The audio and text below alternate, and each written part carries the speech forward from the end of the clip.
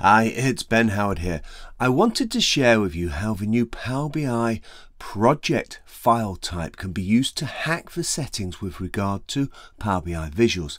Now, I'm not advocating just hacking for the sake of it, and I should say that this solution is totally unsupported and you use it at your own risk.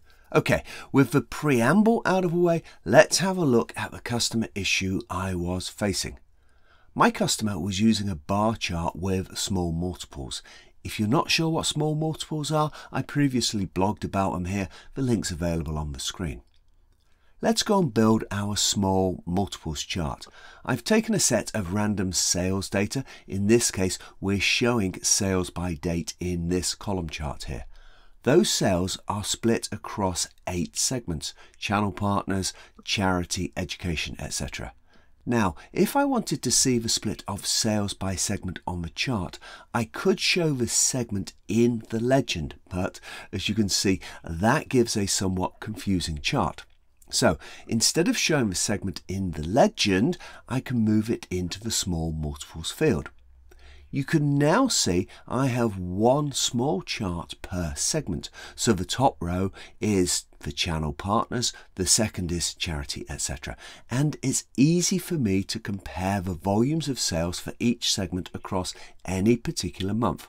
Now the issue I have is, and if you go to the format option you can see it, in the layout I can only have a maximum of 6 rows.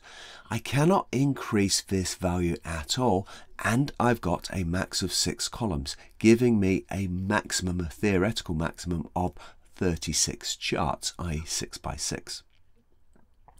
Now, because I'm limited in the user interface to set a maximum of 6 rows, then to see rows 7 and 8 I have to scroll down, which means it's difficult to compare channel partners and charity to, say, mid-market and small business.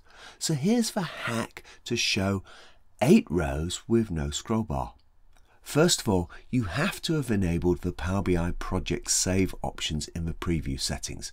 I'm recording this in March 2024, so this feature might just be on by default when you come to use it. Then you have to save your file as a .pbip file, i.e. a Power BI project file.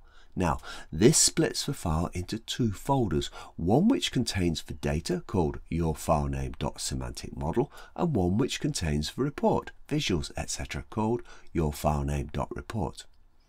In the yourfilename.report folder, you'll find a report.json file, and it's this file you need to edit. I'm going to open that in Notepad, and I'll search for the definition of the visual by searching for the visual title, which was sales by segment and date. I found that's the easiest way to navigate around.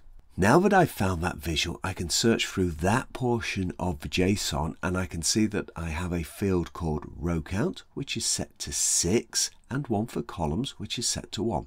I'm going to change the row value from a 6 to an 8. Save the file and then open it again in the Power BI desktop. Now you can see that I have 8 rows and I can compare channel partners and charity with mid-market and small business because I can see them all without scrolling.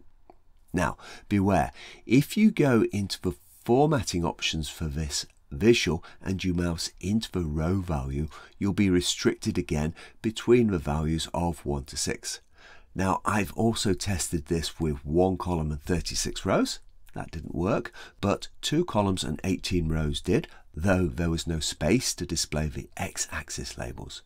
3 columns and 12 rows worked perfectly and does display the x-axis, as did 4 by 12, which is 48 charts in total, above Microsoft's theoretical limit of 36. So the takeaway is to ensure you test this thoroughly before you publish your report to production, and also think about how it might display on a small device, such as a phone or tablet if your users use those. Thanks for watching. Please subscribe and let me know how you get on in the comments.